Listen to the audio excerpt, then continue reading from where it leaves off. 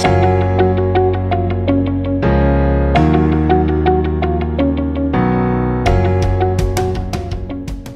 move to our next panelist, which is Benjamin. So Benjamin, as all of us, passed through CERN, first as an undergraduate, so very early in his career, working on CMS. Then he got his PhD working with the Atlas collaboration and came back to CMS for his postdoc.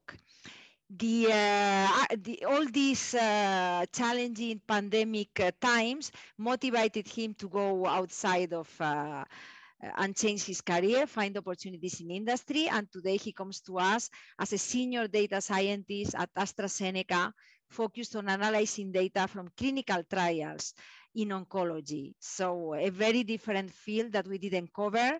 So I'll let Benjamin to tell us all about it.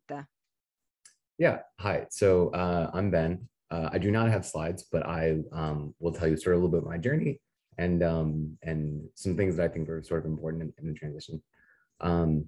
So the first time that I came to CERN was in 2010 as a summer student, I think similar to Andrea actually. And that made me really motivated. That was sort of an eye-opening thing for me. And so then I was like, oh, I got to get my PhD in physics. This is very cool. And then I did that. And I was at CERN I was at CERN for 3 years, but then sort of went back and forth a whole bunch. At the end of my PhD, I really sort of struggled with whether I wanted to do a postdoc or go into go into industry. I ended up doing a postdoc because I decided I had spent so much time learning to be a physicist that I might as well be a physicist for a few years. And so then I did a postdoc for 2.5 years. And then but sort of the whole time I was thinking, okay, I do think that I ultimately want to leave. And so, while I was doing a postdoc, I talked to my friends who had left, what their experiences were, what they went through, and also sort of like use some of my time in my postdoc, obviously as part of still working on physics, but trying to train myself in different machine learning things, trying to like sort of broaden the skills that I had, knowing that they would be applicable in other places as I moved through my career. So then the pandemic happened, as we all know, gave me a lot of time for reflection about what I really wanted to do. And I sort of decided that I wanted to do something that had a much more direct impact on people. The sort of in general, the healthcare industry is an area that is really leaning into analytics and AI and machine learning in a really big way, I think, particularly over the last few years. And so that's one of the places that I sort of focus a lot of my searching. And so I was able to get a job. And so so I'm currently a senior data scientist at AstraZeneca. The work that I do there is sort of all over the place. Without getting into too many of the details, a lot of what I do doesn't sound so different than a lot of physics things in a very general sense. So people in clinical trials, sometimes bad things happen to them because having cancer is very difficult, and there's a lot of things that can go, adverse events that can happen through treatment. And so there are these rare events that happen in this otherwise sort of background of other things that go on. And so it's a high multidimensional space. You try to find these rare events, predict how they're going to happen. And then instead of just saying, cool, I fit some background and now I found that double Higgs production. Now you say, okay, I can make a prediction that, this patient might be a risk for this and that they might be trending towards something bad. And then you can intervene in their care, not me personally, I'm not a doctor, I'm not an oncologist. But then you can, alter their treatment and alter their care and ultimately improve outcomes in patients' lives. And so for me, that's incredibly motivating and something that I think is the most rewarding part of my job and makes me happy that I, with where I ended up.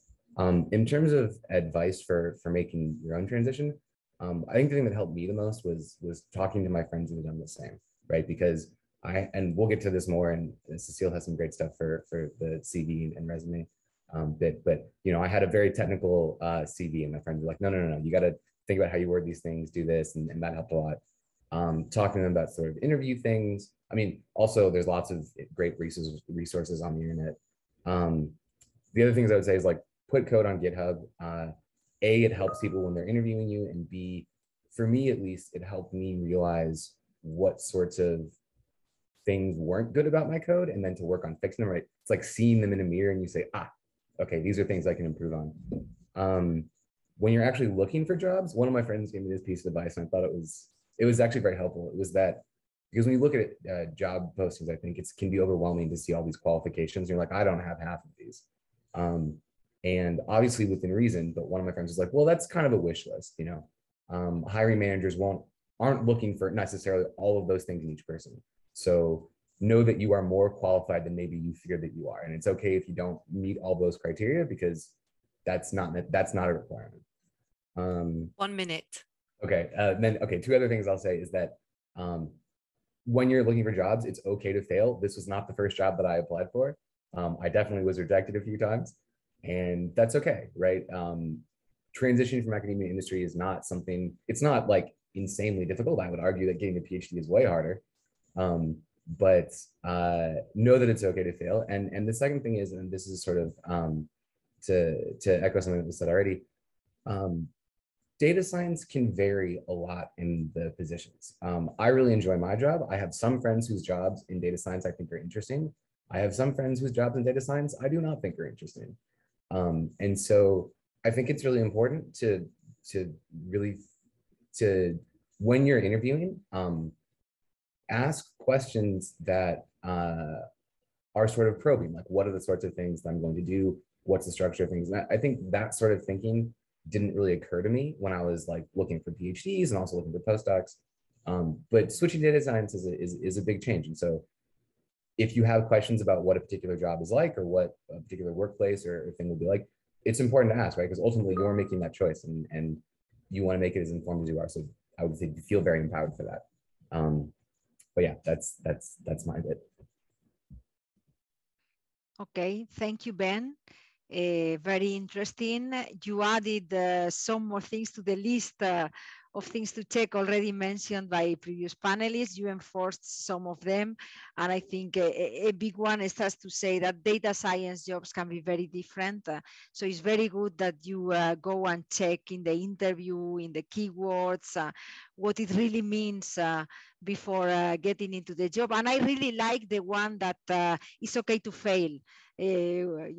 One goes through many jobs in the professional career, and sometimes it's a learning path to understand what you really want to do yourself. Not that you fail, is that you are in the process of understanding where you better suits industry, or yeah.